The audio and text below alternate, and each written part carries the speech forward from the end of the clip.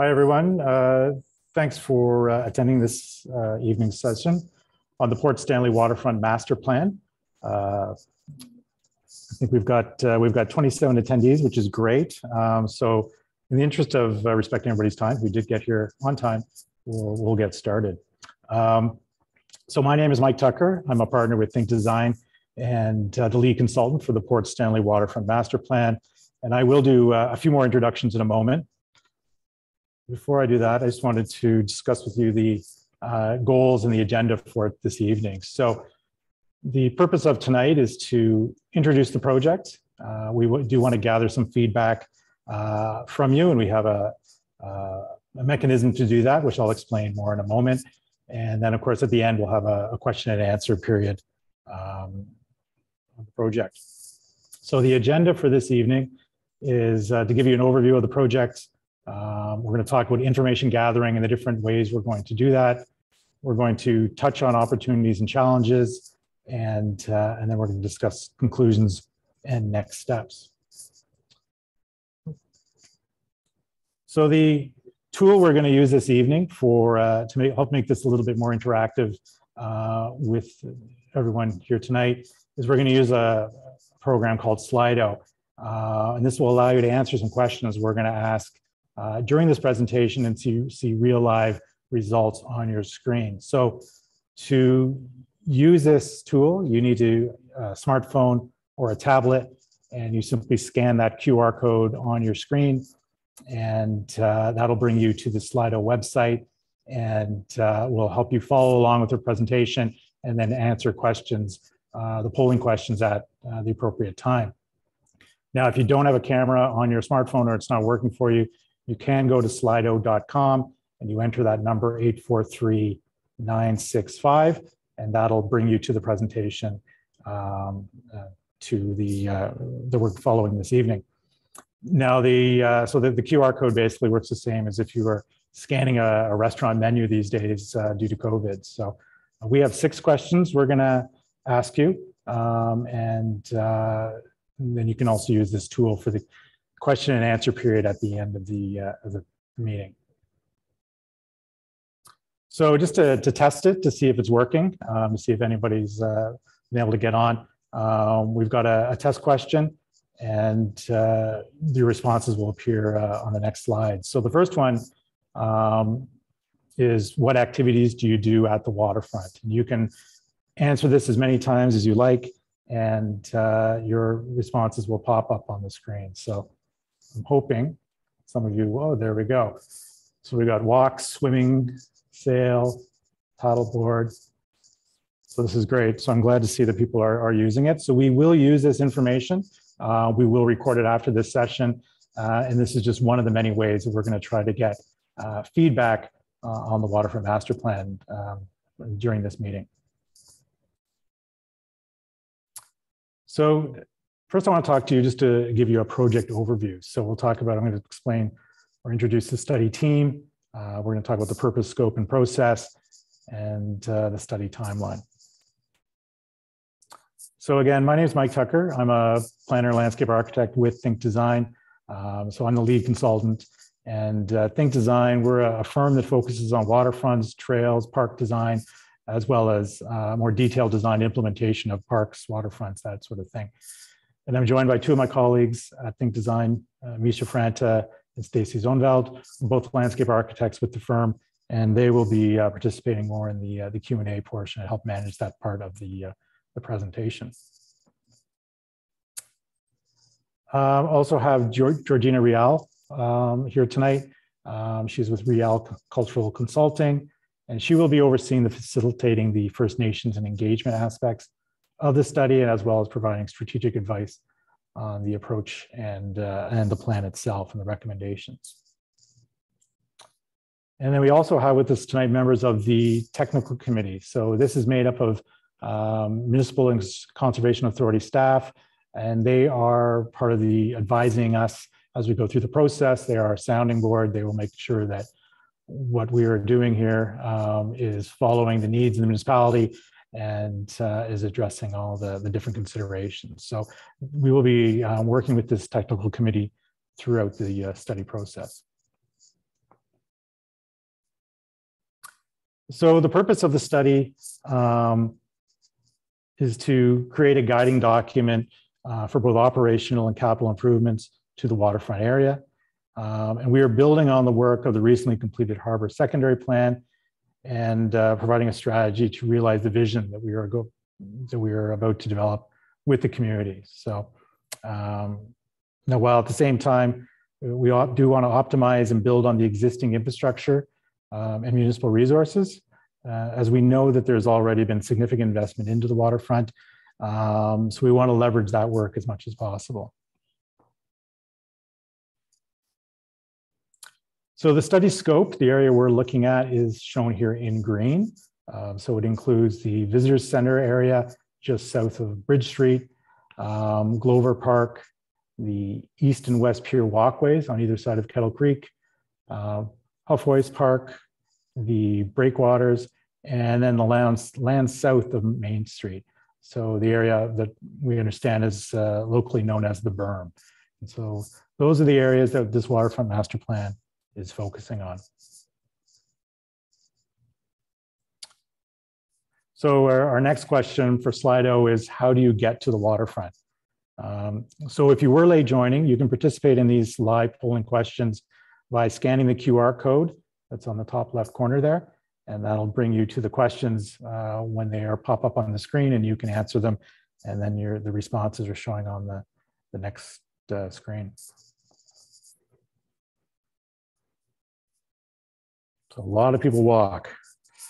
We've heard a bit about parking already, so I'm assuming some people must drive, but maybe none of them are participating tonight.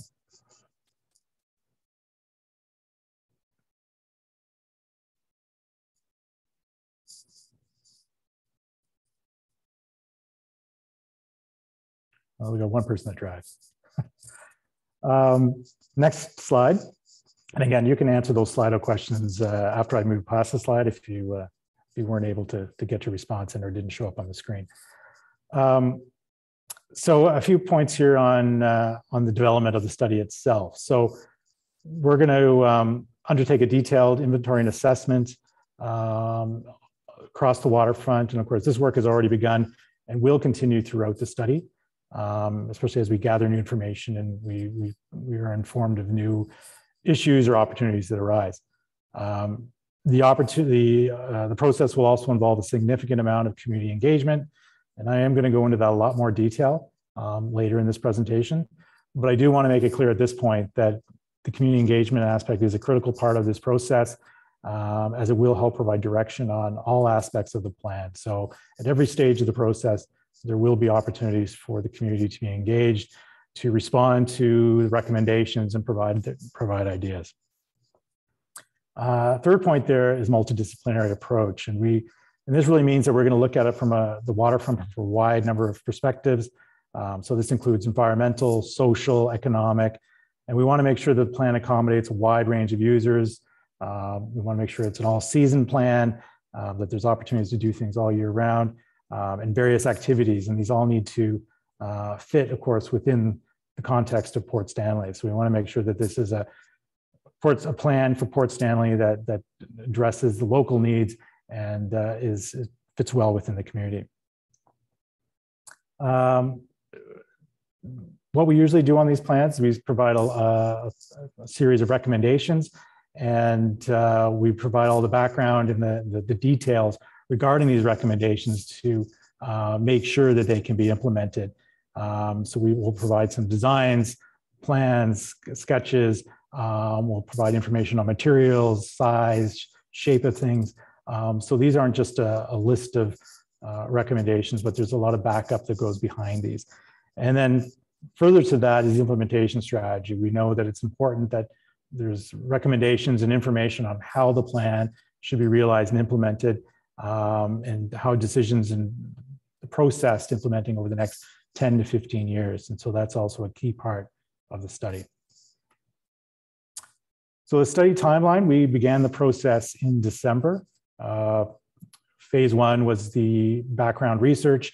We are now in phase 2. In phase 2 is community consultation, starting of course with this evening, but that community consultation will extend throughout the entire length of the plan. So When we get to the draft waterfront master plan, there will be opportunities for community consultation then and opportunities for input. And then even with the final plan as well, that we'll be looking for input then as well. So just a bit about that information gathering and how we're going to do that. First piece I want to talk about is just our consultation strategy in terms of internal, external, and First Nations. So internal consultation includes interviews with council and staff. These actually occurred in December. And then, as I introduced earlier, the technical committee that will be meeting with regularly throughout the process to make sure that the plan is addressing the needs of Central Elgin. External consultation, that includes 3 public information sessions. So the first one being this one this evening. We have 2 more after tonight. We have one in March, likely early March, and then we'll have one on probably later in April. We also have the online survey, and this has gone live, and I'll talk more about that in a moment.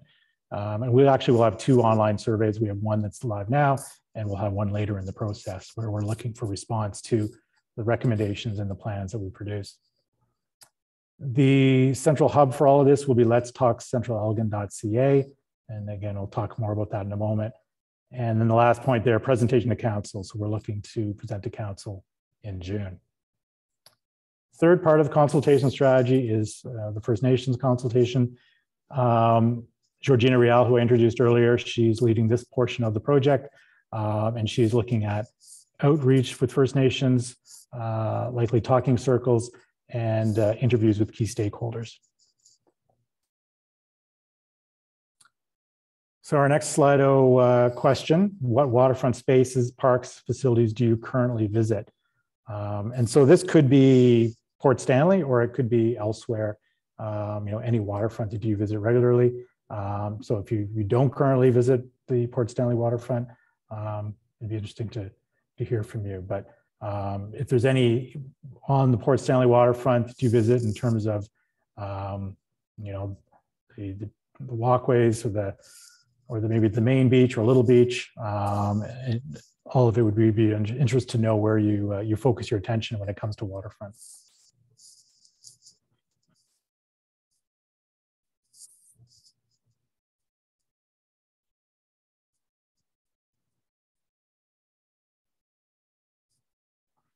Okay, thank you for your responses. I'll stay on here for another minute.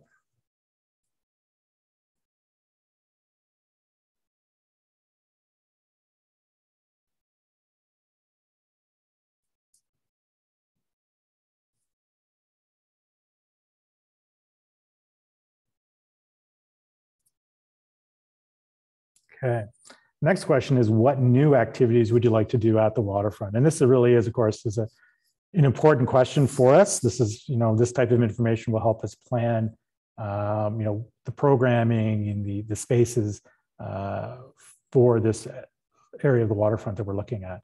In particular, the berm area, which, of course, really is sort of a blank slate. There's all kinds of opportunity there, and it's going to be up to the community to help us decide, what's appropriate there.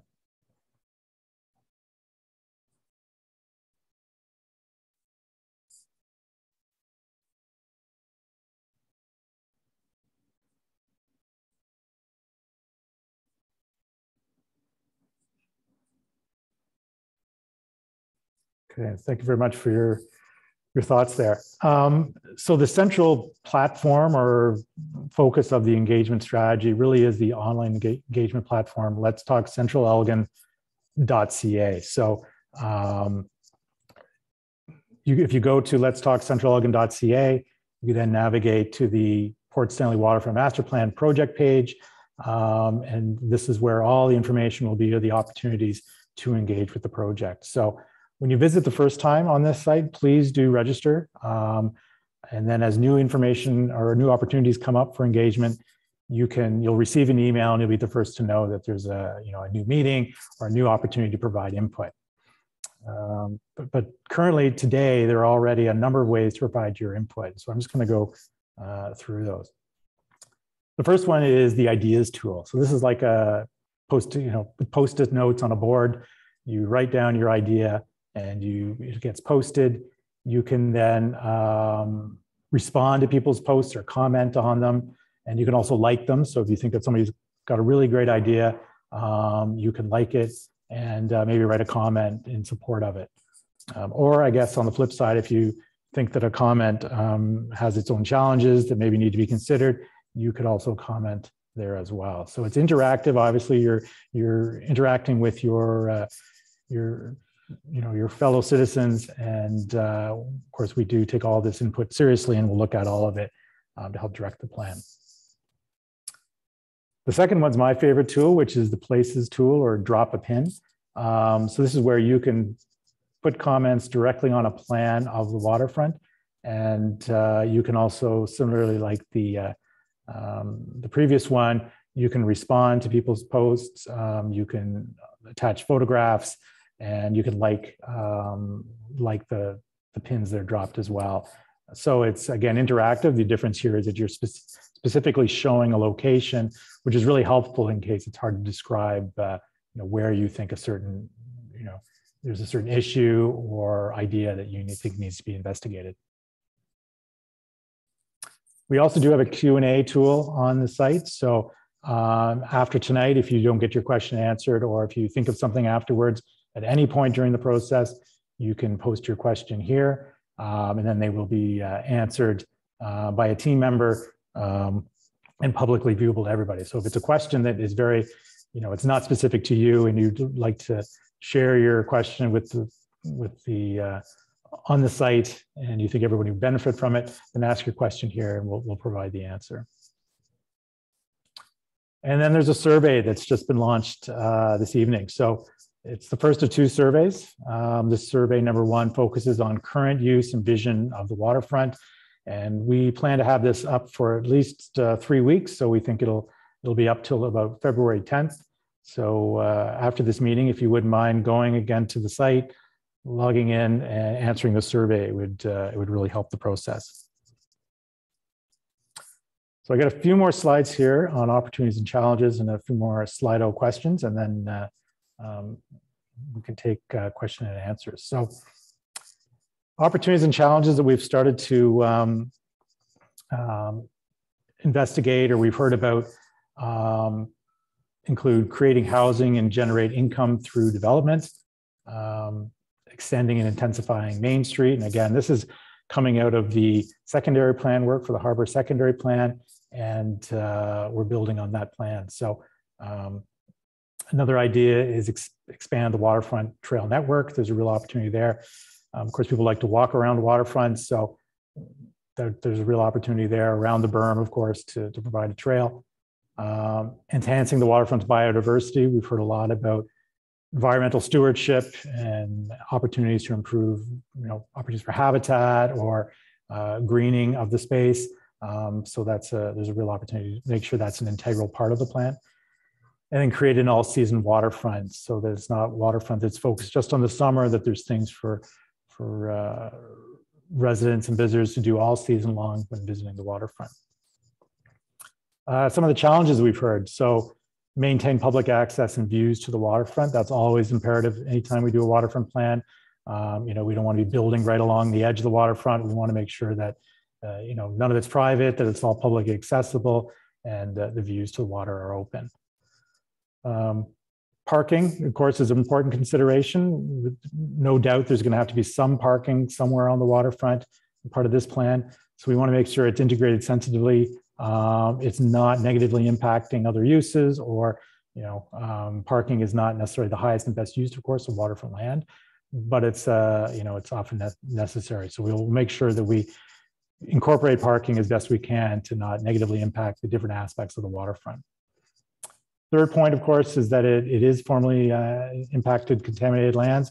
It is capped, and with that brings some challenges or strategies that need to be followed to not impact the contaminated lands, or to make development really expensive. So we'll need to work with within those constraints to make sure that we're not impacting that land further. And then finally, protecting new amenities from wave uprush. Of course, it is a waterfront. We need to be consider the impact of wind, water, periodic flooding, that sort of thing all needs to be considered on the site. So based on that, I'm curious to know what you see are opportunities at the waterfront that maybe we've missed, or if you think further discussion, maybe on the ones we've already mentioned. We'll leave it on this one. This one going to take a little more thinking for some, but so forest area, certainly there's opportunity to provide some additional tree cover. It is a large space, so that might be part of it. Water slide, walking trails, maintaining commercial viability of the harbor, restaurants, ice skating, bird watching.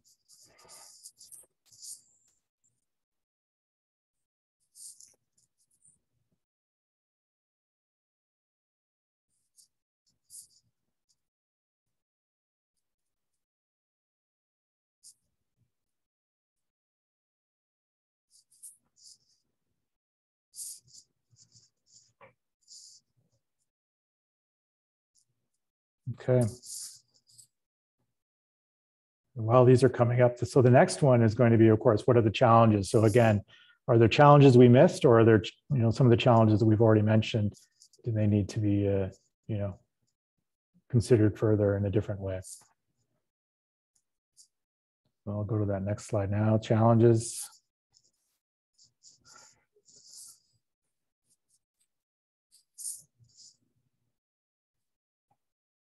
Geese, definitely always a challenge on a waterfront. Incidentally, we've discovered some a new technology that might help out on that, which is interesting. So we haven't had a client yet test it out. It's fairly new, so we'll see if it's something we can pilot here.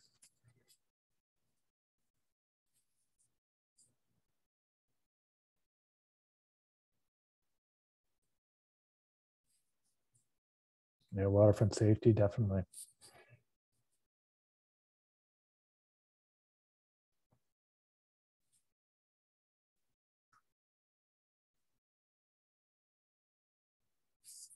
Okay, so I've just got one slide left after this, and then we're going to get to the conclusion and next steps.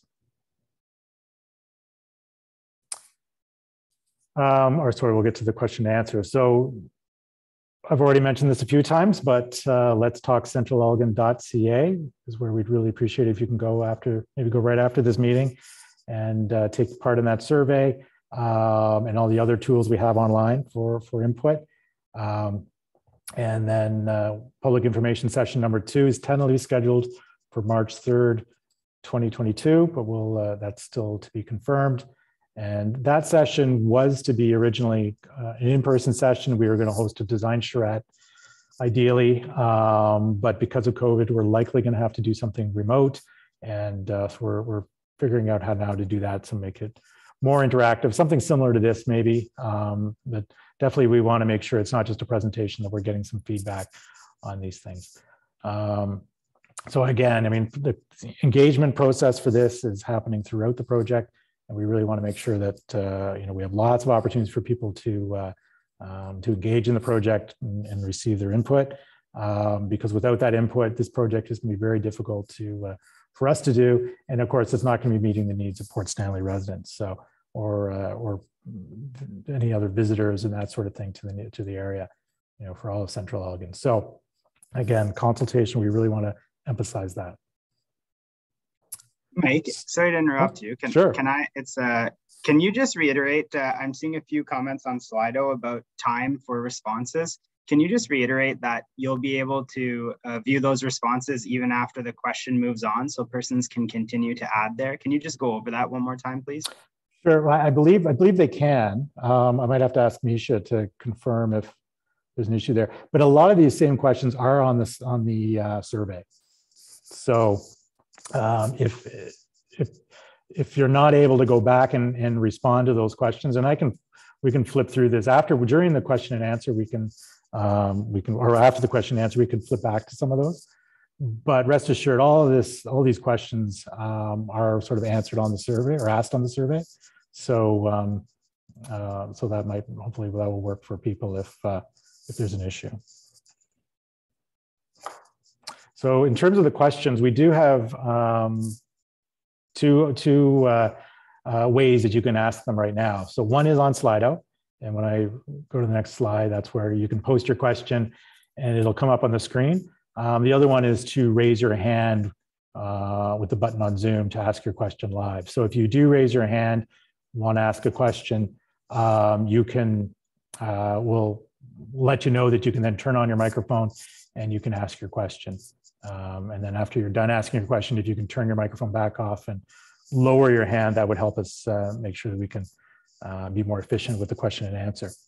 So you can use either one. We'll alternate back and forth between Slido and Zoom. And I would ask that maybe if you have quite a few questions, maybe just ask one at a time. And then once you know, other people have had a chance to ask their question, you could either raise your hand or pose your question on Slido. So just to give everybody an opportunity. So we do have quite a bit of time for this session. So, you know, we'll be here as long as necessary, within reason, of course, but so don't feel like we're rushing you out. So we've got some questions here. So the first one being, how can local association like the PSVA assist? So I think the best way to participate probably at this point is to go on to the Let's Talk Central-Elgin.ca and provide input through that process. I mean, I think immediately that's a good way to do it. We had a similar question from school that wanted to assist, and so we suggested that might be a good way. You can also, of course, provide any written comments on anything as we go through the process. At this point, of course, we are just in the information gathering stage. So there's, you know, there's no plans to respond to. We haven't made any decisions. And so we're really looking for, you know, it's open, everything's up on the table and open for discussion. So, so that might be the best way to go to post things on the Map It tool, on the sticky note one, and that sort of thing.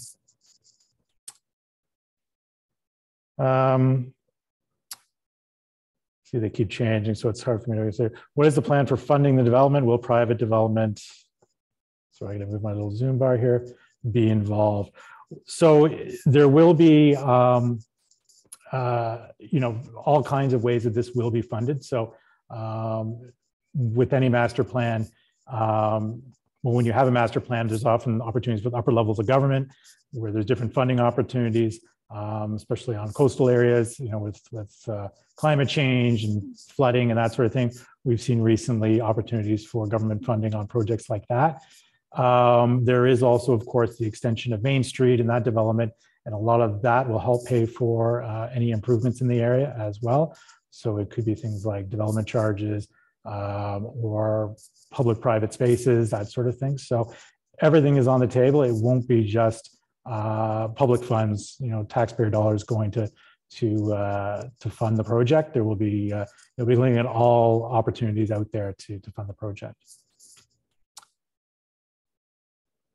There's a question there: when do you expect Lakeview development to start by Prespa home builder in Port Stanley? I do not know the answer to that. I'm not sure if anybody on the technical committee wants to comment. I can answer that, Mike. We're not sure. We have not seen any formal applications or plans as of yet, and we're not aware of when they propose to start. That question's outside the scope of tonight's meeting. So if we could maybe just keep the questions based on the Waterfront Master Plan and the public amenity areas, that would be great. Thanks, Lloyd. I see another question about that. Have you designed waterfront areas for other municipalities that have declared a climate emergency? We have done a number of waterfront master plans. Which ones have declared a climate emergency? I'm not sure. I believe, well, Kingston maybe has, but we've done a lot of work in Kingston and we continue to do some work there. We did a waterfront master plan just wrapped up in Sarnia that is getting a lot of press. So if you're curious about some of the types of work that we do, we were part of a team on that one, and that was a much bigger scope, but Sarnia, we've done work, Coburg, Cornwall, and we're finishing up a plan in Leamington and Arnprior as well. So those are all waterfronts that we are currently working in or have, we're almost completed in. Oh, will the presentation be available online? Yes, we're recording this for the purposes of putting it online. So it will be on the site, and we'll be doing that shortly after this meeting. Mike, we have a raised hand. Oh, okay, great.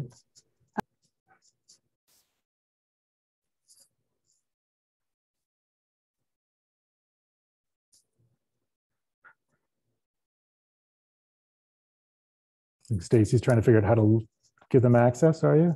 To ask the question? Yes. I see one from Roger. Yes. It says, did I have to promote to panelists? Sorry, Mike. Oh, really? Okay.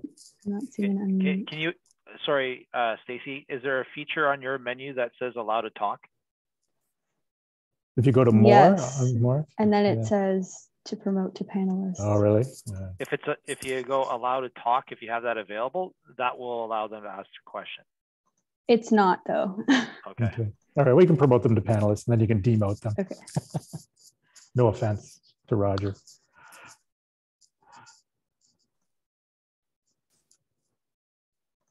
So Roger, you might be able to turn your microphone on and ask your question now.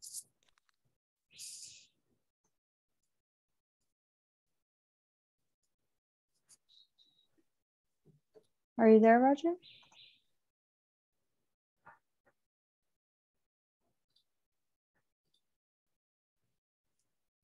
You have to unmute.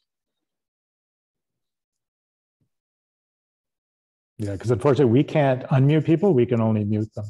Mm-hmm. Okay, finally, hallelujah. All right. Yeah, finally the control panel with the mute and unmute option came in. All right, perfect. All good. Ragnar, I'm on the phone. Go away. Bloody dog. Anyways, the question is very much interested in everything you're doing. It's wonderful. How do we get the municipality to look at doing an actual harbor development plan, which would fall into the overall harbor lands development plan? I mean, after all, we are Port Stanley. You know, it's one of the nicest harbors on this side of the lake. And I'm not understanding why there's no effort to kind of merge the two together. How can you have a harbor development plan for the lands without a proper harbor development plan for the harbor? Is there anybody on the technical committee that'd like to take that one on?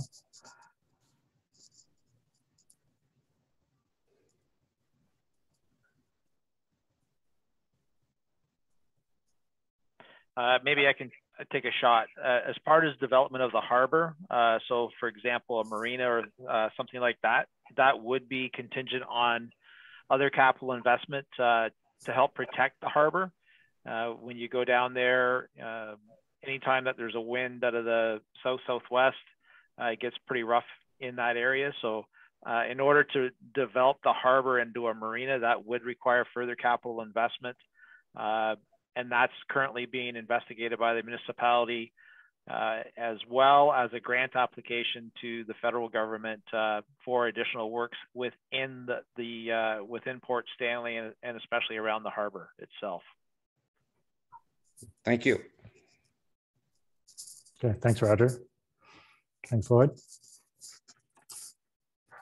Do we have any more? I know we were focusing on the Slido one, so it doesn't look like we have any more hands up. So see if we can answer a few more questions on Slido. So will there be residential housing built on the berm? There will only be residential that would be part of the Main Street extension, likely. But not on any of the areas that we've shown in green. So the green areas are basically parkland or public lands. So, and that is our focus for the study.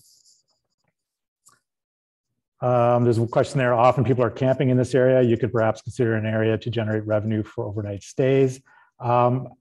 Perhaps camping is something to look at. I'm not sure, considering the fact that it is impacted lands, what the if there's different level of cleaning of the lands that would be needed for camping, but we can see where that one goes with throughout the process. Question: has anyone considered a butterfly conservatory? I don't think we've heard that one yet, so we can. Well, I guess no, we have. I have heard that one. So we could look at what exactly that means. Obviously, with naturalization and butterfly gardens and pollinator gardens, that sort of thing, that could certainly be part of the plans. Could a sightseeing tower be considered within a walking trail and nature reserve? Sure, definitely. That's definitely all on the table.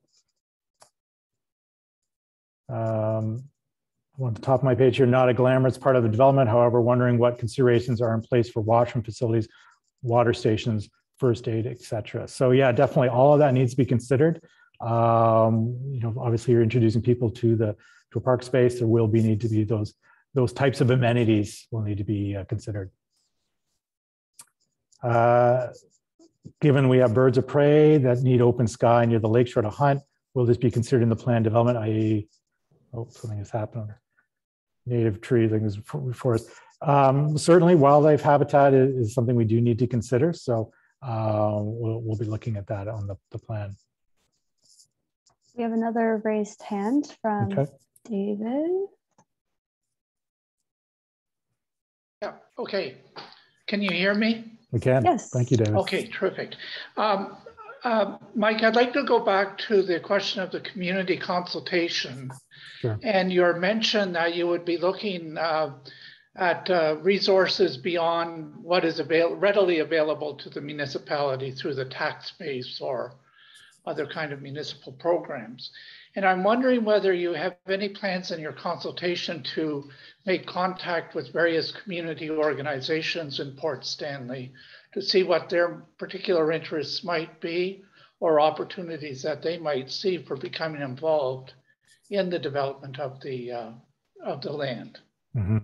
Yeah, nothing official, but we're definitely interested in any ideas that different groups have. So, because we understand there are quite a few groups that would be interested in participating in different projects or you know, ideas that might come up. So, we're open to all of that. Okay, so if there was an opportunity created for you to make contact with those groups or to engage in some way, you might be willing to pursue that opportunity. Sure. Yeah. I mean, I think we'll consider all, you know, opportunities, and I think, you know, very often it can be just a, you know, maybe it's a bit of back and forth on an email or it's a phone call, that sort of thing, depending on the situation. So, what we you know, because a lot of times we can, you know, through some communication, we can you know, figure these things out. So we don't have anything official in terms of a number of meetings set aside, but we'll consider all, you know, opportunities that are out there. So thank you. Oh, you're welcome. There's a question about an outdoors farmers market. Sure, exactly. You know, it could be, those are all on the table. One about that was, how has consideration been given to a dog beach? Cherry Beach in Toronto shares a dog beach with a blue water beach and picnic area. Perhaps a dog beach. Again, nothing's been decided. So potentially the difference, I would say, between maybe Cherry Beach and this area that we're talking about, I would hate to see some dogs swept away. Cherry Beach is a little more protected and not as, you know, not as big waves. So whether or not it's appropriate for a dog beach, I'm not sure. And perhaps the beach area is at a premium. So whether or not people want to share a beach with dogs is another consideration, but all things that we would look at and look for feedback on. How could this development help lower our property taxes and water rates, which are some of the highest in the province? Well, I guess, you know, more a larger commercial tax base, or, more tourism, that sort of thing will help, generate, funds for the municipalities. So ideally that would be, one way that it would help potentially lower taxes.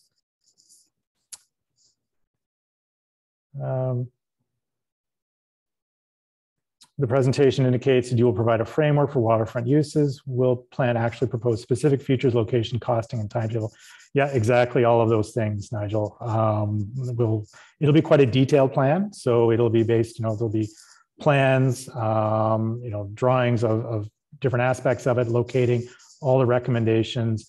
So they'll be located, we'll cost all the recommendations, and we'll put it into a timeline so that at the end of the project, that the certain recommendation, when it's being recommended, and it doesn't necessarily mean that things change on a plan. We always say in our plans that, priorities of councils change, which usually means the priorities of the community has changed.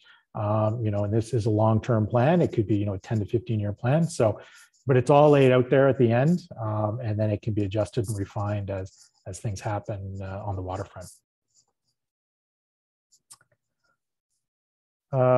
Question about how will you investigate the parking issues, especially the seasonal variation? Well, we definitely don't want parking to drive the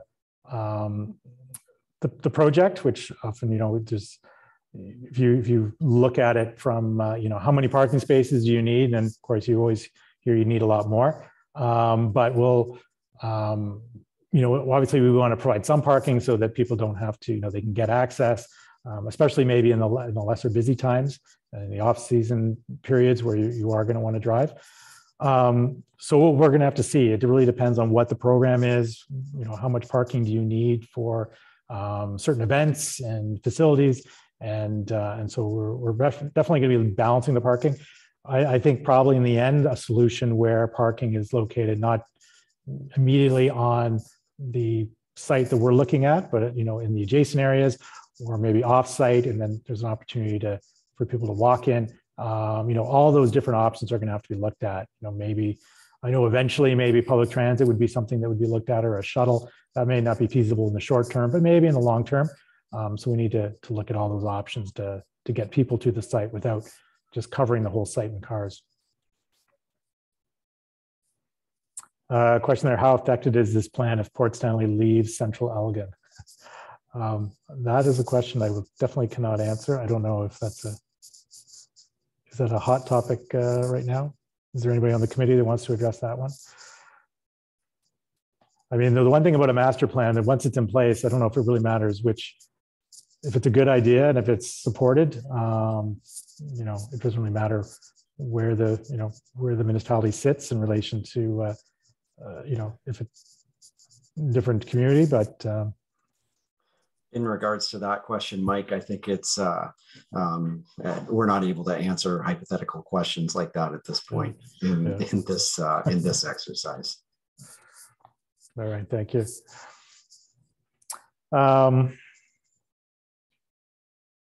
There's a question there: the land is getting more expensive, valuable day by day. Who ultimately makes the decision to sell it?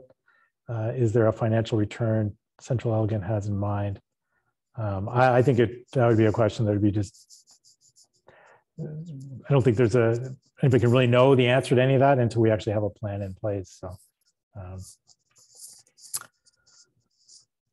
I see comment there: free parking passes are given to residents in Barrie, and there was another location there, and that does seem to be that's a bit of a trend. There's the other trend that is happening, which I don't think Port Stanley would necessarily be interested in.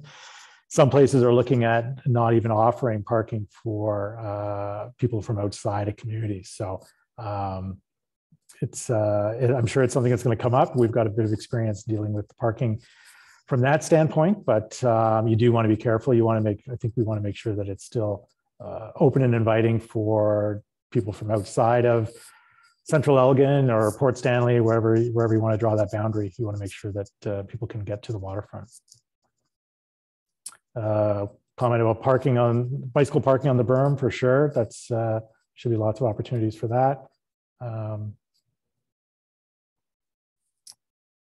Question on shuttle for public transit would be a good beginning to the parking problem. Do you have experience with this form of other communities? It's often come up having shuttles, and often sometimes it is run by a private entity, maybe to support something that's an anchor on the waterfront. They're trying to get people down to their business, whether it's a restaurant or sometimes it's a marina. So that is something that we could look at. Port Stanley has a very rich history of entertainment. Oh, sorry, I missed that one. I can't keep up with these questions. So I don't know, Misha, if there's a way to focus on any of these. The plan is intended to make the waterfront coherent. What are the design elements that will do this? Definitely, you do want a coherent plan. You want to make sure that it all works together and fits within the Port Stanley, charm and aesthetic. So we don't know what those design elements will be at this point, but that is something that obviously we'll be looking at, and I'm sure you'll be looking at to make sure that we address. So we don't want this to look and feel different. You want to feel like you're in Port Stanley and not in some other place, in Ontario or somewhere else in the world. Consideration rental bikes with depots around the village certainly could be something we could look at and recommend as part of this plan.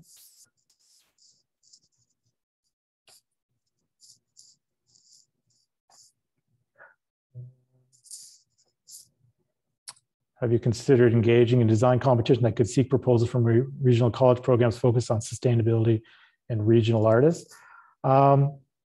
Those are things that could be looked at once, a master plan is something that, just sets the framework. So it's going to end up being multiple projects after that to be implemented. So one master plan is not going to be, they're not construction drawings, everything's not figured out. So things like incorporating artwork throughout the waterfront, and there's all kinds of ways that can be done. It doesn't have to necessarily be standalone pieces. It could be artistic interpretation and inclusion and the way paving is done, or hand railings, planting design, all of that could include art. So very much there's an opportunity to look at incorporating local artists into the final plans for the waterfront as they roll out.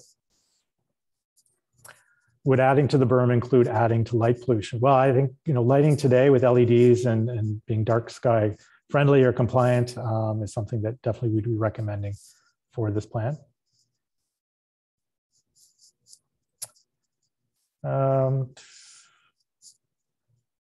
Is there any road plan to avoid heavy traffic jam during the summertime?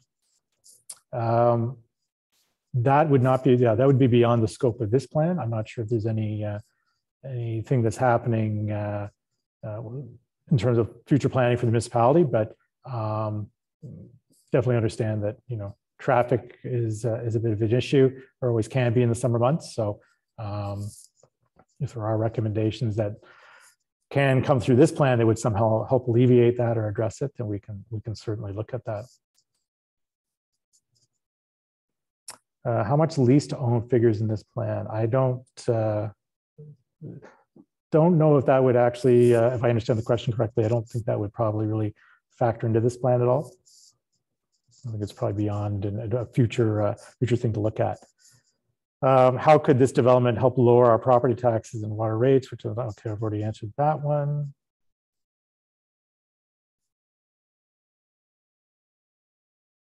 What considerations are being made to ensure safety for residents and visitors going into the future? Well, safety in terms of water access or proximity to the water, lighting, all those things are definitely going to be considered in the design. So it's always something, as landscape architects, something we always have to look at is the safety of people using outdoor public spaces. So that would be a key part of everything that we do. Port Stanley has a very rich history of entertainment. Should we look to the past to help shape our vision for the future? If there's anything that we should be aware of in terms of Port Stanley's past, please do bring it to our attention. That would be something we would look at. I just saw one pop up there, but please explain your goose solution. I don't remember the name, and I don't want to make this an advertisement for a company, but there is a product out there that with lights will help deter geese from congregating. If these, they're a low light, it's not at eye level. I'm not even sure if it's can be perceived by human eyes, but supposedly geese don't like it and they'll stay away from areas. So we have not contacted the supplier. It's just something in the last few weeks we've run across that could be of interest and could work. So we're interested in that. And I think through all of our master plans, every area has issues with geese. The traditional solution for dealing with geese has typically been not having grassed areas right up to the water, naturalizing it, making sure that it doesn't feel like an open space and that's safe for geese. They don't want to have predators, close by. So that's traditionally been how you would handle it with geese, but there's this other solution, this technical solution that's supposedly solar run, cost effective, doesn't create any pollution, that supposedly will deter geese as well. But again, I'm assuming that this same technology doesn't negatively impact, other wildlife, but that we need to explore more. Can you share more about the third phase of the public engagement and consultation with Indigenous community members and leaders? Why not throughout the process? Well, just to clarify, so it's not in the third phase. That was not a phased.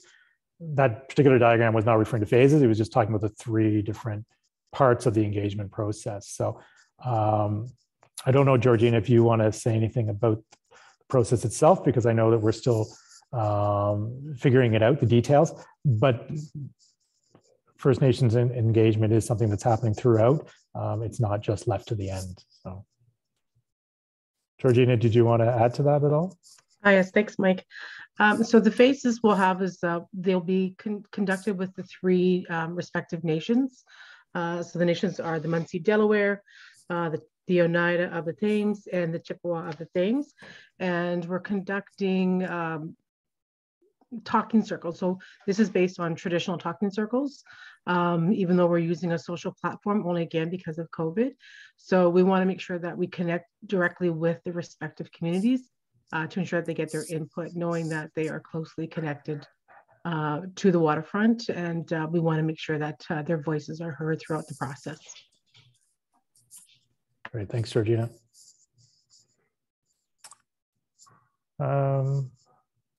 In regards to safety and increased development towards Little Beach, are there discussions of increasing lifeguard coverage?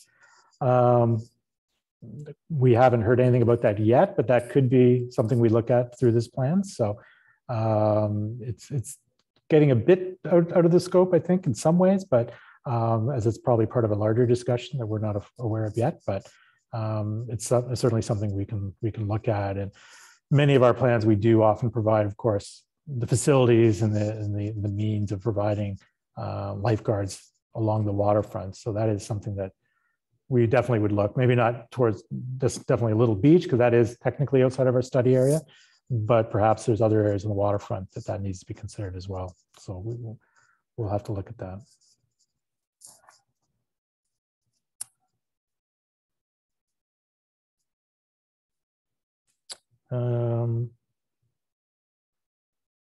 Any other questions I've missed?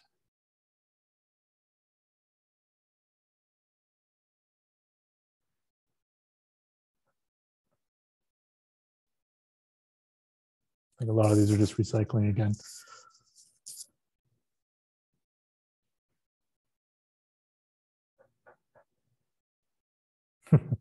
Question, what's the best insight you've been asked in another similar forum?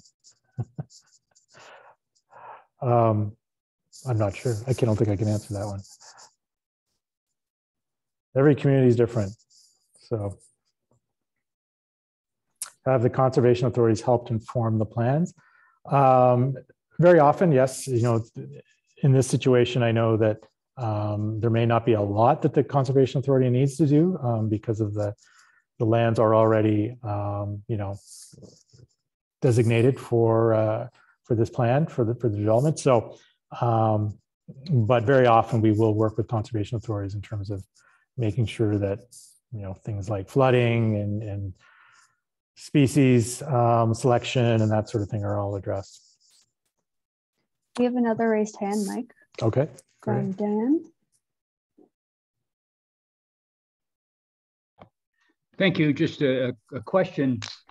The recent ZUZEX study identified the vulnerability of the harbor and identified the very significant cost of reinforcing both the harbor walls and perhaps extending the harbor walls and rock buffers to protect against flood events, overlapping, etc. That would seem to be pretty important if we're going to look at what we're going to do on the berm. Will that be considered as part of your study?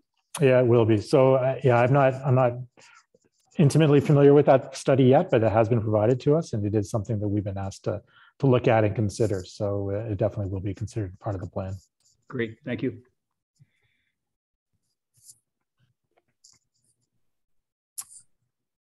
We've answered this one yet. Are there any financial constraints or limitations on the plan? Not that we've been given. There's the reality or the real.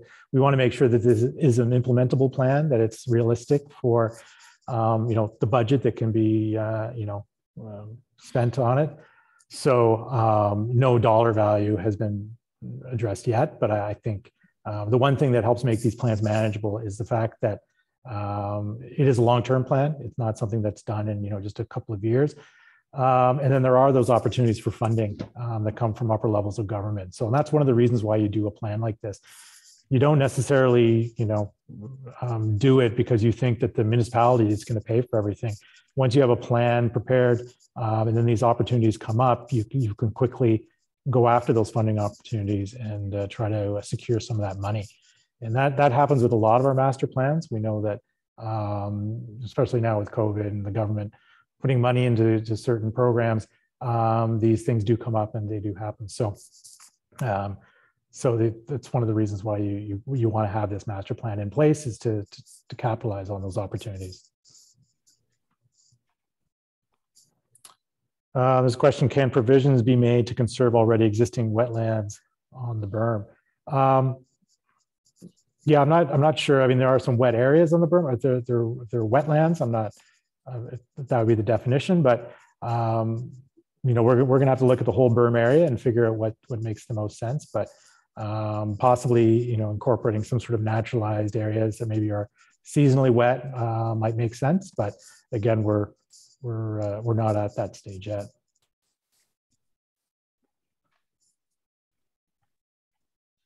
And question: are we able to have open air meetings? I don't think so, but I'm not the provincial government. They would be the ones to decide that, but we'll see what happens for the next meeting in beginning of March. That one we were hoping to have as an open air meeting. I suppose if things do change and if the restrictions are lifted to allow it, that's totally feasible. I mean, that's something that we're prepared to do.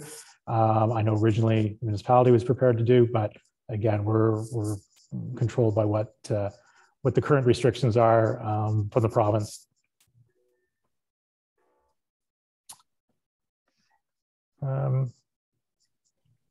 Have you ever included an outdoor theater performance area into a waterfront plan? Yeah, yes, that's a fairly popular ask. The one challenge, of course, I think with this location is the wind. Somebody put wind into one of the responses before. So we'd have to see how that could be incorporated, but certainly that's something that might certainly be a good opportunity here.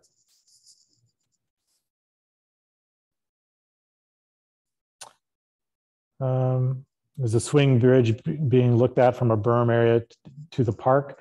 That's the first I've heard of that idea. That would probably be very expensive. I'm not sure that's where you want to put your money, but it's something we could look at if that's if everybody wanted it. I guess we could, but we want to make sure we have to balance the spending. We have to look at the realities of what's possible, and so there have been places that we've worked where they've got some grand ideas what they'd like to see, but you realize that it would be $100 million. Not that a swing bridge would be $100 million, but sometimes the idea is just they're just not feasible for the community, and they're only going to be benefiting a small group. So we do want to try to make sure that we benefit as many people as possible.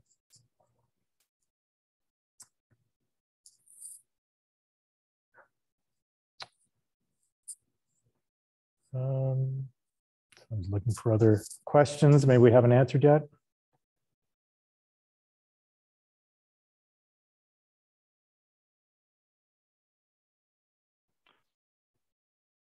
Mike, the one question was with respect to the harbor plan, why not just come up with a plan and then worry about the funding after? Okay. So it gets back to the issue that the harbor needs to be protected before you can do anything there. And again, that's back to funding. So when we say protecting the harbor, it would be the extension of the West Breakwater. And until that can be funded or assisted funding by upper levels of government, any redevelopment in the harbor would be very difficult, we'll say. Okay, thank you. I see those two questions there. We've already addressed those. So I don't know. These are the last two, Mike. The last two, but well, we've already addressed both of those, I think. So they were already answered. I wasn't able to answer the one. So that's the question. Okay, well, if there's no other questions at this time, we are going to stay online for a bit. Oh, there's a few more. But I guess if anybody, obviously people are free to leave at any time. So, so that does conclude the formal part of the presentation. Two more questions here. I'm going to move. Yeah. How has the environmental factor on the beach area being calculated in terms of additional impact, increased human and car traffic? Well, nothing's been calculated yet. So, so we will, we'll have to look at, again, the impact of having certain, level of impact from cars or humans visiting, that sort of thing. So we'll try to consider that best as we can in the plan. We have another raised hand. Okay.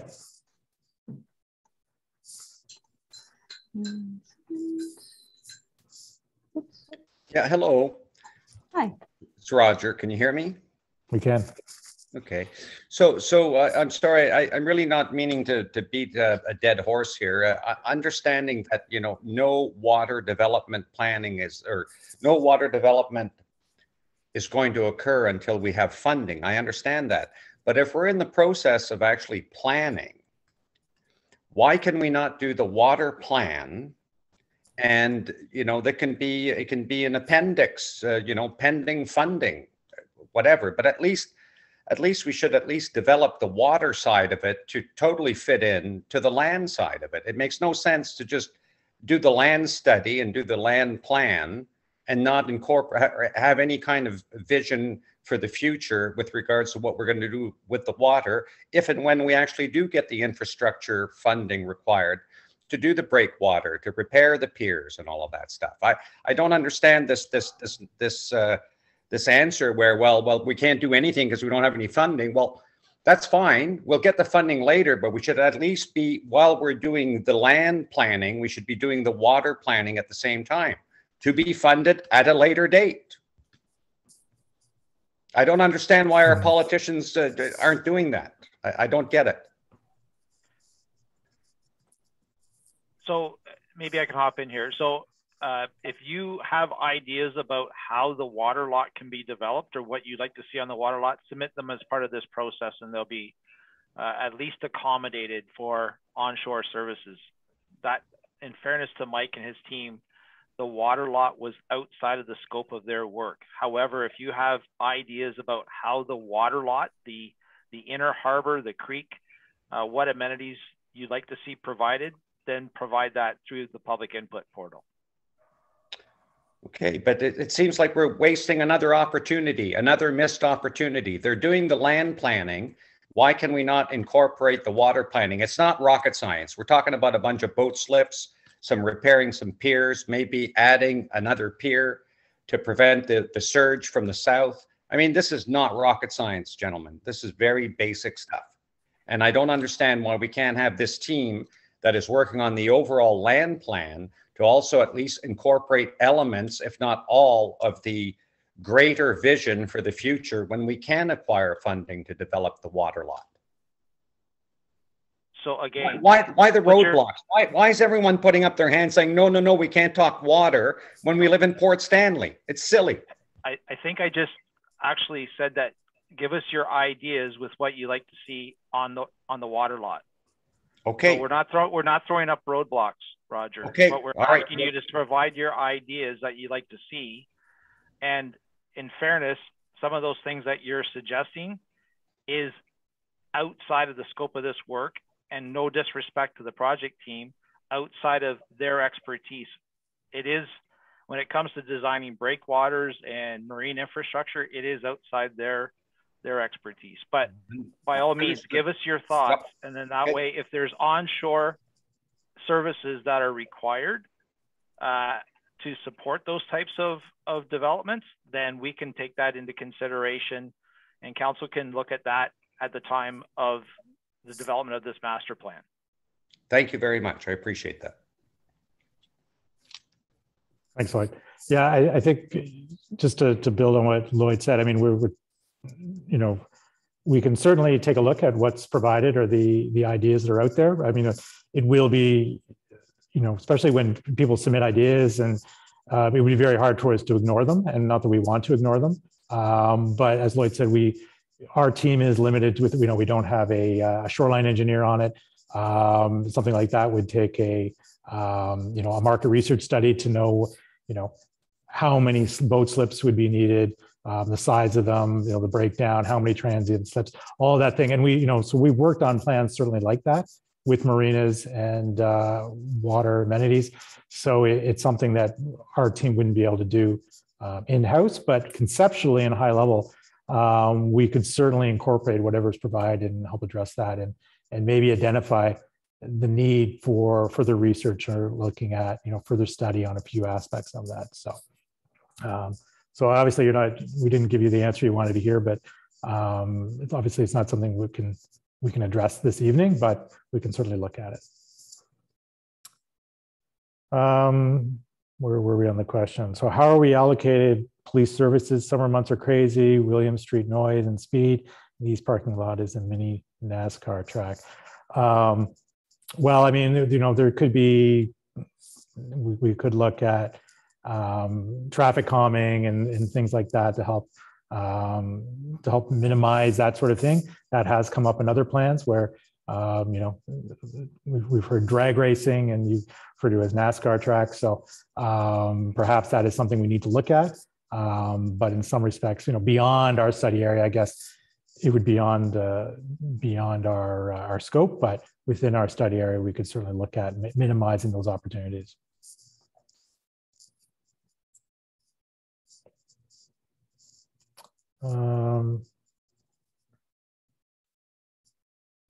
People saying thank you, you're welcome. Appreciate you coming out. For anybody that's signing off.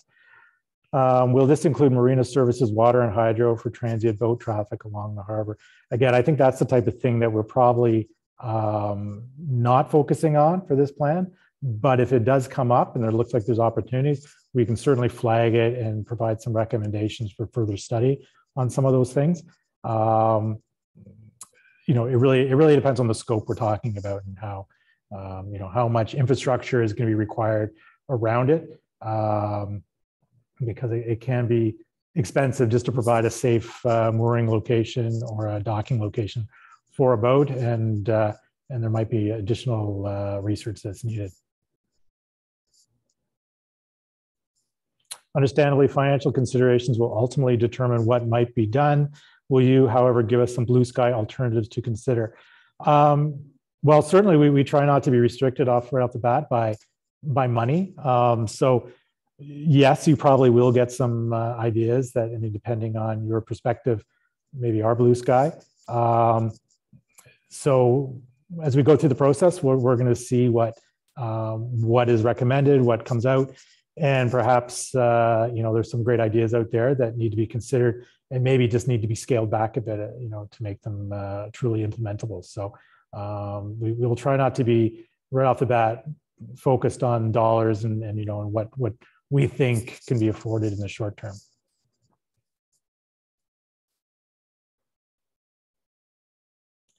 We need a car and motorcycle quieting station. I'm not sure what that is, but Major League Baseball team stadium. Well, if the Expos and the Rays can't share a team, I'm not sure Port Stanley's getting a Major League Baseball team.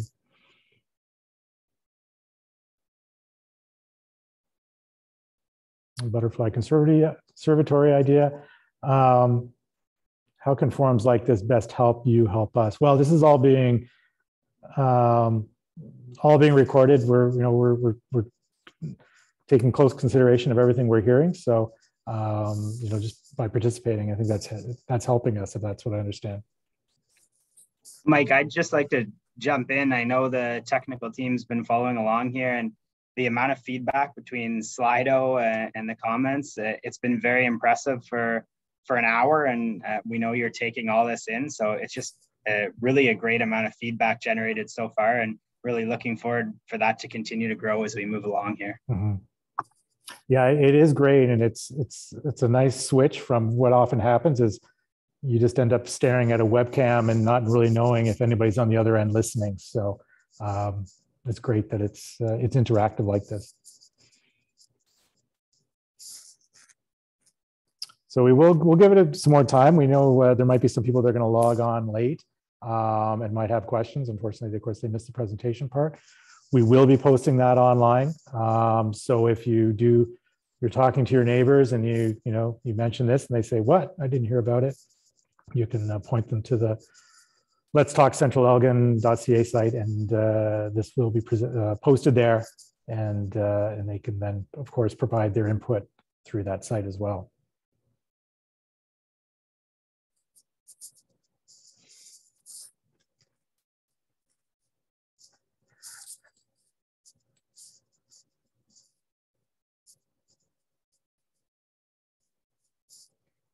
There's a question there, how do you envision balancing the various priorities within the harbor, fishing fleet, tourism, natural environment, boating, walking paths? Well, that is often the challenge. Very often it is going to come down to, looking at all the input we receive, so all those different mechanisms, figuring out, what makes sense for the community. So the good news is that I think a waterfront can do all of those things. The trick is designing it in a way that, different uses aren't tripping over each other or aren't compromising each other, and that they can all work. I mean, waterfronts are typically busy places, and we want to try to, do what we can to cater to as many different groups and opportunities as possible. The question of how do we continue to interact with you? Well, that's where if you go to that website, Let's Talk CentralElgin.ca.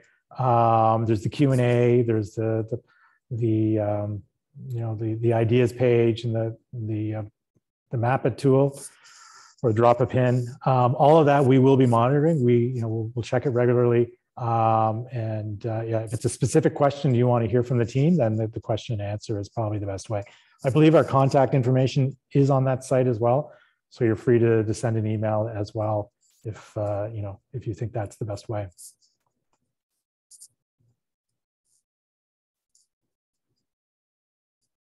There's a question about future electrical upgrades in the future. We are serviced from St. Thomas and have a high number of power outages. I'm not in a position to answer that one. Jeff, did you want to? Sure, I can hop in here on this one. Any questions in regards to power upgrades should be directed to Earth Corporation. They're the electrical supplier for Port Stanley. Okay, thanks, Jeff. So what I'm hearing is everything needs to be solar, so it's not interrupted. Is that it? Okay. So we have no more questions. We'll be here for a little bit if anybody's got any other ones. How can we interact with the team, Central Elgin technical staff to geo-reference the water plan? I'm not sure I understand the question. I mean, you're looking for something that's a geotag PDF? Is that for the ultimate plan. I'm not sure if that's the question. That's georeference. That's what I'm thinking. Maybe you can post another question if we're not understanding. You can always send us an email. If you want to engage in that conversation, then send us an email offline, and we can figure out your needs and what you're asking. If I'm not mistaken, the Places tool might be an answer for that on the Let's Talk Central Alberta website. So you can pin an idea or anything based on a location in the plan. Thanks, Misha. A question there, how do I develop the water plan for submission to council? It sounds like you want to take our job. I'm not sure I understand the question. But any input you have, if you've got a plan or an idea for something for the, for this study, then please submit it to us, and we'll definitely consider it and possibly incorporate it. What consideration to hurricane building codes will be implemented? Well, that's probably getting, I'm not familiar with hurricane building codes, but I'm assuming if we're talking about individual structures, that's not something that we necessarily be addressing in a master plan. However, if there was the need for an elevated level of building, structural integrity or something for building, I guess that's something we could recommend or mention in the plan. But as a master plan, we're not dealing necessarily with built structures or forms. We're just proposing where they would go and maybe the aesthetic of them, but how they would be built would be beyond the scope of this study.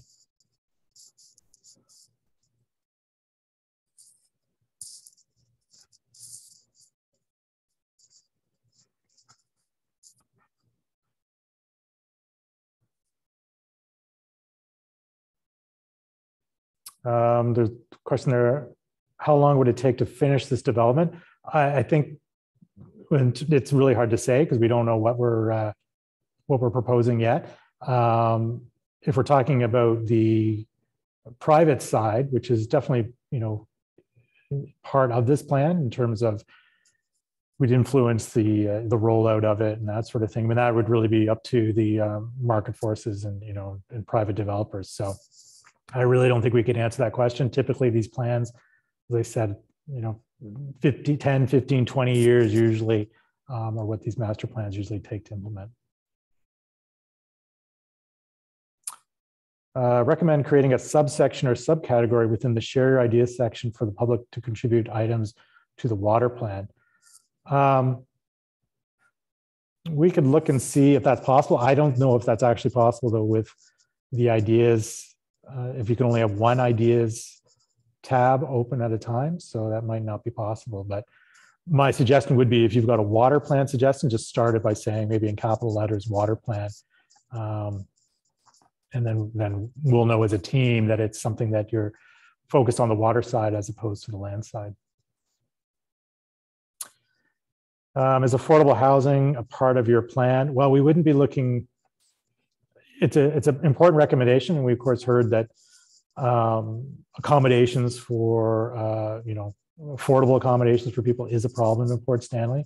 But it's not necessarily a part of our plan because we are looking at public lands that wouldn't necessarily be supporting buildings and residential buildings and that sort of thing. So simple answer is no, but there might be some considerations that we will put in our plan that to be investigated further. So depending on what our recommendations are, perhaps affordable housing is going to be an important part of it, but I can't say at this time.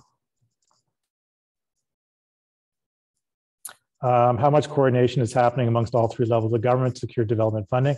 I would assume, well, from my perspective, I would assume none because you don't have a plan in place yet. So it's when you actually have a plan in place that there might be an opportunity to secure some of that funding.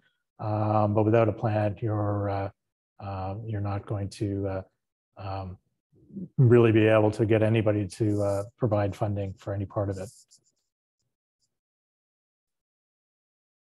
Oh, there's not a question for Mike, but any updates on McAsphalt acquisition? Anybody want to take that one on the technical committee? Not really relevant to the waterfront master plans, as it'd be something that would be outside of the scope of this engagement right now. So not at this time. Okay, thank you.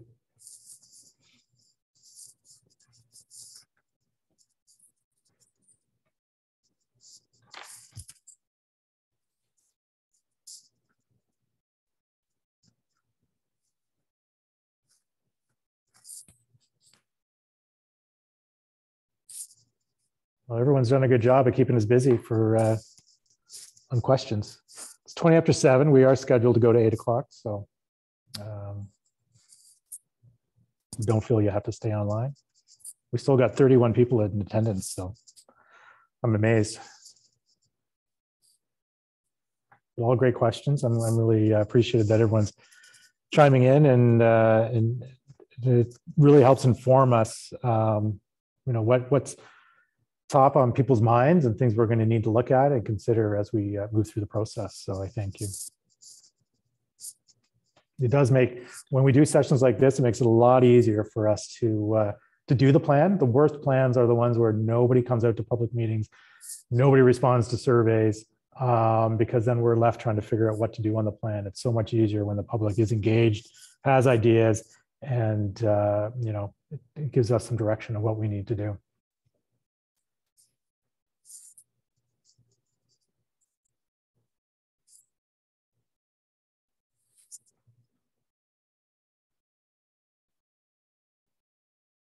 You're welcome.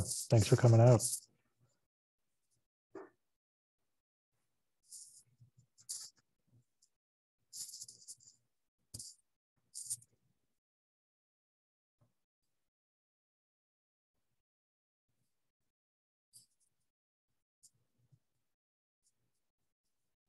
Question, who is the subject matter expert at Central Elgin for finding municipal, provincial, and federal development funds?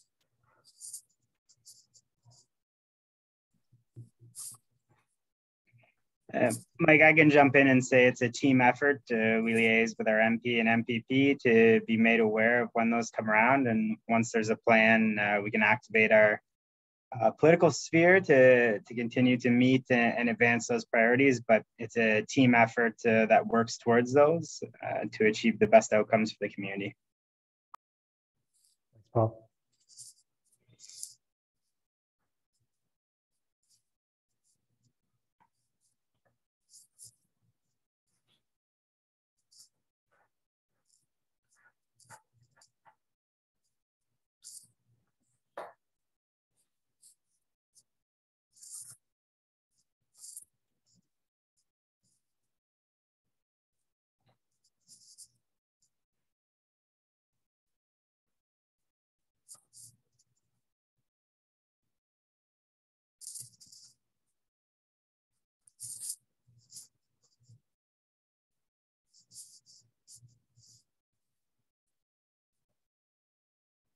Well, it's getting quiet. No other questions? We'll give it a few more minutes. So we don't have any questions for a few minutes. I think we might sign off.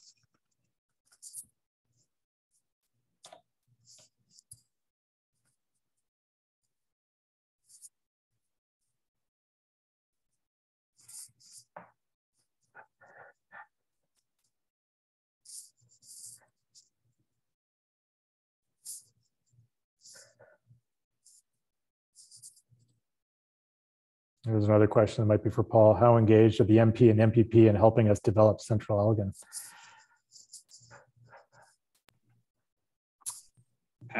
I would never want to speak for them, but I would say they would leave it to the residents and the community and council to shape that vision, and then they would support in the next phases of accessing the funding and trying to make that vision a reality. But it's not something that definitely we can answer definitively for them. Thanks, Bob. I saw this Zoom meeting posted on Facebook. Will you be letting the participants know of the next Zoom meeting? So yes, so as I keep saying that, let's talk centralelgin.ca. That's the way to be ensure that you see all your opportunities for engagement. But we will be using all the social media channels that Central Elgin typically uses to announce the next meeting. So hasn't been confirmed yet, but when it is, I'm sure it'll be another Facebook post. Maybe it wasn't Central Elgin's Facebook page you saw it on, I'm not sure, but we would be promoting it through all different means. Next one there is, this may have been asked earlier, is there a timeline goal for the planning and implementation? Well, the planning in terms of the master plan, we're looking to wrap that up in June. And then based on that, if that's adopted by council, then it rolls out over a 10 to 15 year period, and that would be the implementation period. And generally what would happen though is just further planning and design and construction documents and that sort of thing that happen in the rollout and implementation of the different pieces. So, so hopefully that answers your question. Is a multi-level parking garage being considered? Everything is on the table right now. So I don't know if that is realistic. I don't think that would necessarily be a short-term thing. I also don't know if it would necessarily be on this property or this site, these different areas they're showing. But, it's something that, everything's on the table at this point. Given our community and the physical layout of the harbor, what do you see as the biggest challenge? I don't know if I think the biggest challenge that we talked about before was the fact that it's on impacted lands and there's, only so much earthworks going to happen. You really have to build up. That's probably the biggest challenge of the berm area. And the rest of it is just incorporating that commercial area, the extension of Main Street with everything around it. So, I think it's mostly, there's a lot of opportunities there, more opportunities than challenges. In many ways, it's a clean slate, but I guess the impacted area is probably the biggest challenge. What are your plans for parking other than cars like bikes? After all, biking is popular in the port. Well, I think there would be a lot of opportunities for bike parking that would be provided throughout. Will winter activities be considered in the plan? Definitely. We're looking at an all-season plan. So if you've got any ideas on winter activities specifically you think should be considered or incorporated, certainly we'll want to make sure that those are incorporated. So whether it's, if there's ice skating somewhere that would be encouraged, or, is there, do you want opportunities for cross-country skiing around the waterfront? Any of those things could be considered, but we do want to hear about them. If a multi-level parking garage is being given consideration, it should be on the periphery of Port Stanley. Comment, we need to listen to the needs of the next generation, especially our local students. Definitely. So, students are encouraged to also, chime in on the let's talk centralelgin.ca and, provide their comments and their inputs there. When we don't hear from students enough on these projects, obviously, there's certainly a typical demographic we get on these public meetings. So it'd be nice to get a lot more younger people involved throughout the process.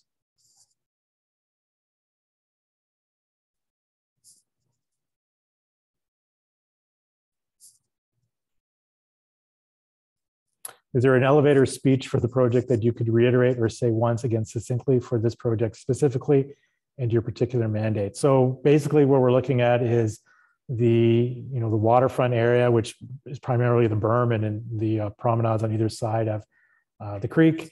We're looking at a long-term master plan for next 10, 15 years, looking at what should be developed on the waterfront in terms of public spaces, park spaces, access to the waterfront.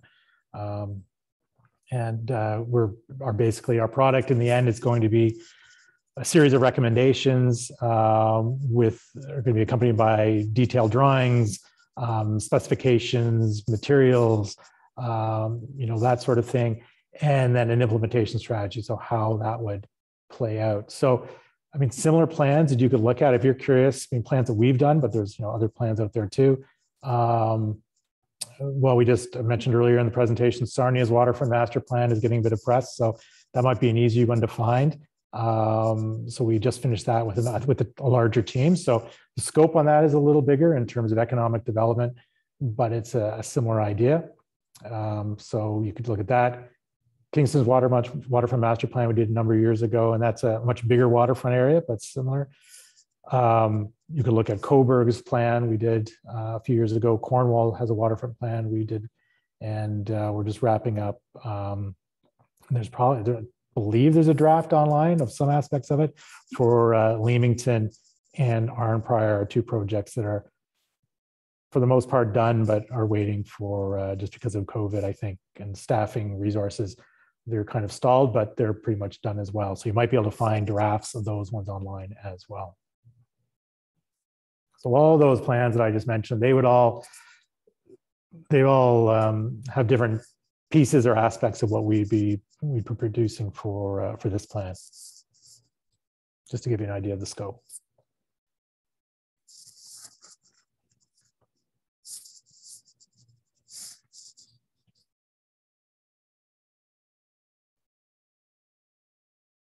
Many visitors utilize the public boat launch.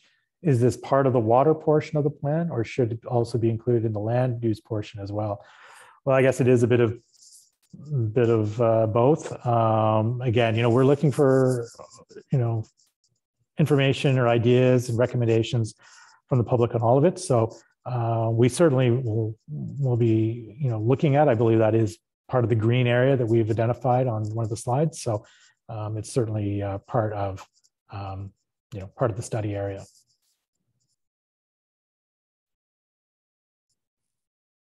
Comment, look at the collapse of downtown Brantford. It can be directly connected to a lack of free parking.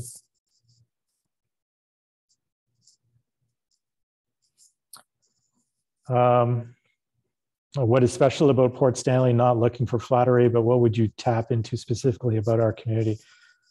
Well, I guess what originally struck me about Port Stanley is, of course, the main street and the businesses there, and the scale of it,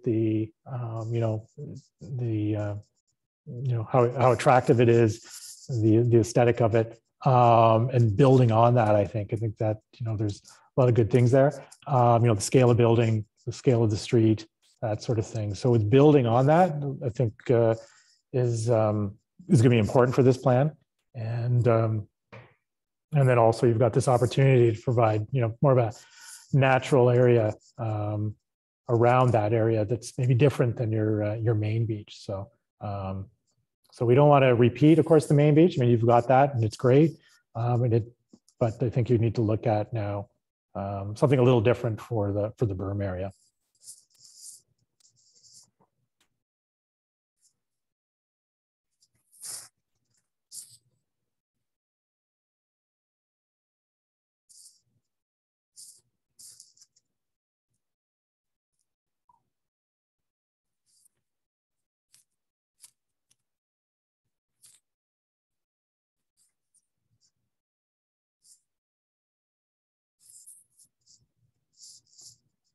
At 7:35. We'll see if we get any more comments or questions in the next few minutes. We're signing off.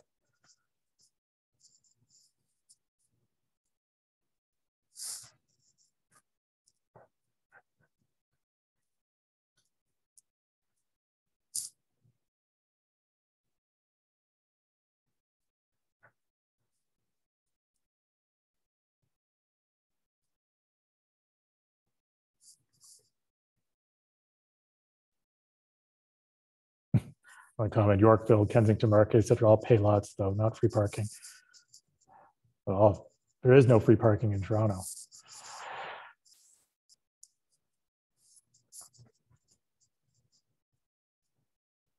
You're welcome. Thanks for participating.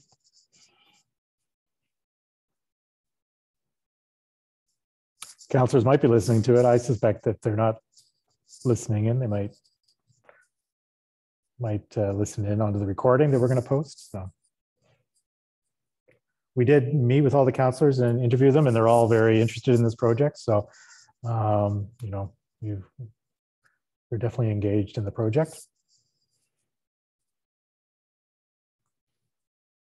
Yeah, it is well, I mean, in one hand, it is a once in a generational opportunity. And then unfortunately, some municipalities will redo their waterfront plan, every 10 years. Our goal here is to make sure that the plan we produce, it actually doesn't just sit on the shelf, that gets used. And that's why we really focus on implementation, and we make sure that it can, that there's the tools there and there's the ideas there to make it happen, as opposed to just being a bunch of pretty pictures that never actually gets developed. We have a raised hand, Mike. Sure. And no, this is not a casino proposal. So. Not that I know of, anyway. Are you there, Sally? Yes, I am. Great. I just wanted to say that you mentioned about councillors. The mayor has definitely been listening throughout, and I'm sure that there are at least another councillor or two that are on as well. Okay, thank you, Mayor. It's great.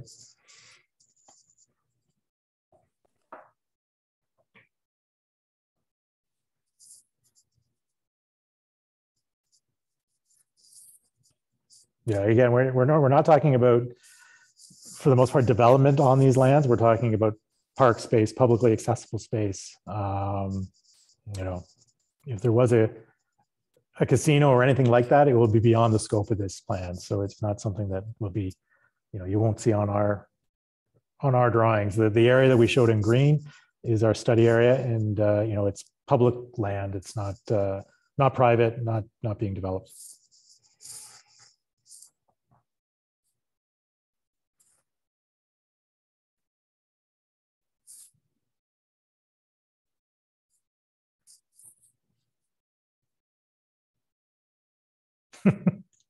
Great job. Motion to adjourn.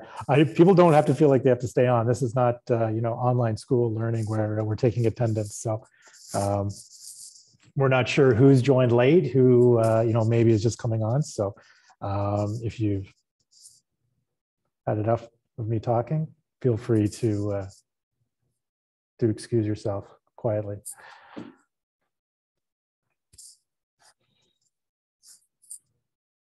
We'll stay on a few more minutes in case anybody comes up with a question.